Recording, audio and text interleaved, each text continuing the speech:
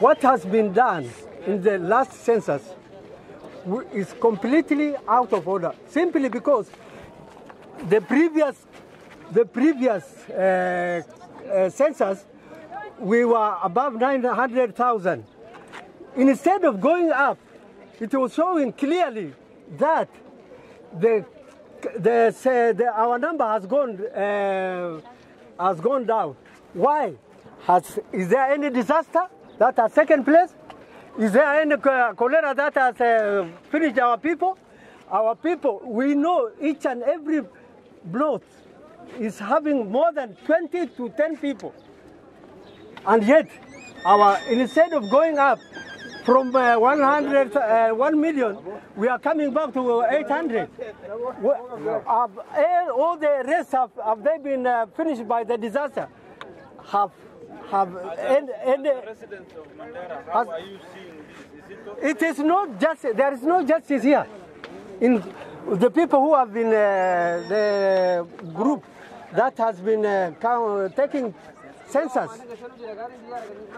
the KNS something has not done the work according to what is being there. Well, we know it is very well that the number of people increase, not decreasing. Graphically, have they decreased? Or have there been any disaster that has taken place? Is there any war that has taken place?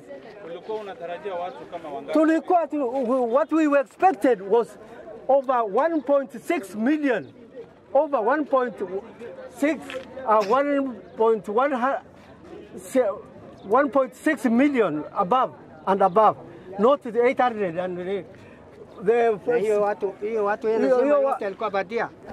now, in actual fact, if we go to the truth, some people, they have not been even counted.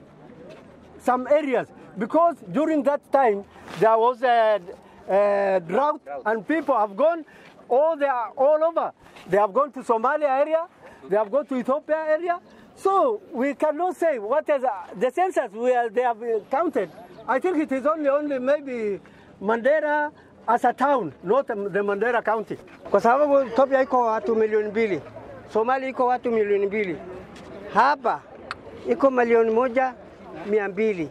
Hiyo watu hesabu hiyo yote, hata kama sisi bado fanya hesabu ya census hatujapata, tunajua kama sisi tuko namna hiyo. Kwa hivyo leo hesabu hiyo alikatwa, maana alikatwa naye hatujui. Sisi kama tuko Mandera ya first juu. Mandera juu. Watu yake haki ya Mungu offer a lot kabisa. Sasa sisi tumerudishwa kama boma ya mbuzi. Sisi tumerudishwa kama boma ya ng'ombe na mbuzi. Na hatuwezi kubali. Sisi hapana shindana na Garissa, Wajir, Cielo, hapana. Sisi tuko juu. 2019 census, the government of Jubilee hatufurahii ile kitu wamefanya. Hatufurahii kwa maana kama 2009 Mandera ilikuwa 1.2 million. How comes you are telling us today 2019 we are 800? 10 years beyond the line. And kama the whole census was just targeting this region of northern, because the people who are crying today here is only the northern people. Reject the release census results in totality. The numbers as released are just but fabricated numbers to fit the predetermined outcome that is aimed at favoring those that believed marginalized areas are undeserving of any resources and have been very loud in agitating for resource denial for northern Kenya. We see systemic scheme skewed to further marginalize our people and reward counties that have traditionally benefited from the national coffers since independence at the expense of others. We are shocked that government machinery is being used to manipulate figures to further marginalize northern Kenya and by extension Mandera County.